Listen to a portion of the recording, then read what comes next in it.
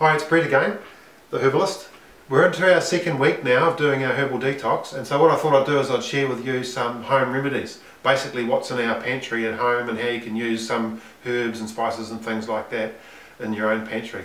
It's amazing what you've got if you look around as far as actually have medicines in your own pantry. I thought you might find this interesting. Our pantry is quite a bit different probably to your conventional pantry.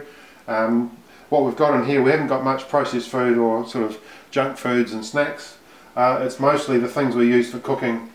So we've got some essential oils here, a bit of tea tree oil and peppermint oil. Tea tree oil is fantastic. You should have this around your house. It's great for any kind of skin problems, fungal problems, things like that. Peppermint oil, fantastic for headache. If you rub it on your temples, it's amazing for headaches. And then we've got some mixed herbs, which I usually have a big jar of mixed herbs, getting to the bottom of that. Mixed herbs are fantastic for digestion in general. I've got a few dry kidney beans and lentils there. We've got some raw cacao, a few herbs and spices in there. Got some brown rice, some carob. Down below here we've got some bit of almond milk and some stevia. And here I've got this this red grape juice. I love this. And noni juice, a bit of apple cider vinegar. We do have a bit of like canned coconut cream, tomatoes and pickles, those sorts of things, some olives, oats, onions, a big bag of onions. And I'm going to pull out a few of these herbs. These are our herbal medicines that we take. This is my own formula here. I'm going to take out a few of these herbs and we'll just talk about a couple of these things. So just come over this way and I'll grab these herbs out of here. So this is my herbs and spice drawer. Yeah. So we've got a few things in here which you may or may not have yourself. Saffron, which is that's an Indian spice, but that's incredible for the eyes and the ears and the brain. It's a really strong antioxidant. Some coriander, with some pieces, cumin seeds. But what I'm going to do quickly is talk about my favourite ones, which are over here. And these ones I use almost every day when I'm cooking. So I've got some fennel seeds there. Now fennel seeds are fantastic for relieving bloating and gas and indigestion. So you should always use fennel seeds if you do suffer with anything like that. And then we've got some turmeric. Turmeric is an incredible antioxidant. It's got about 12 different anti-cancer properties. And turmeric has compounds in it which get into the brain. So it's also known to prevent dementia and Alzheimer's disease and things like that when used over time. They don't suffer so much in India and Asia where they use a lot of turmeric with those problems. Some dried chilies.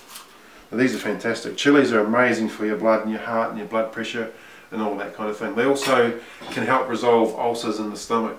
So they kill the helicobacter which causes ulcers. So it's amazing for that. Cayenne pepper as well. Also I use lots and lots of chili because it's so good for your blood and your heart and your blood pressure. Rosemary, this is out of our garden. Rosemary has got another amazing antioxidant for your brain, so it's fantastic for preserving your memory and your concentration and things like that. It's a great herb. And here I've got a bunch of cloves. Now cloves you should always have in your kitchen.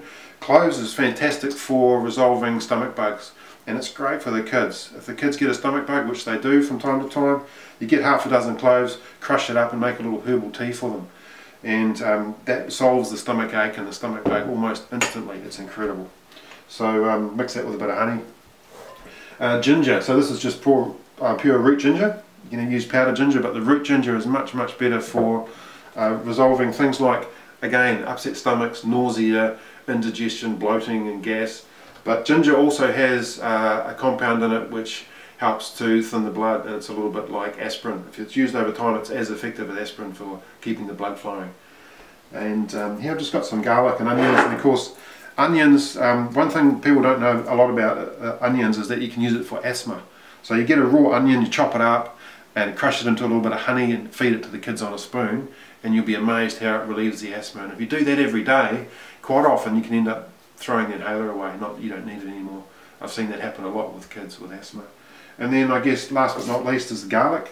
And if you do come down with a cold or something like that, you just take 6 cloves of the garlic and try and swallow them whole if they're small enough. If they're not, chop them in half.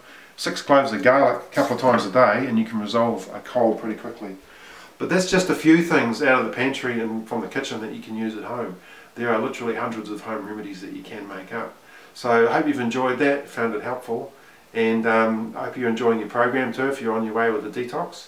And what I'll do next week is perhaps I'll just go around the garden a little bit and show you a few things that you can use from the garden at home as well as home remedies. So thanks for joining us, and we'll talk to you again soon.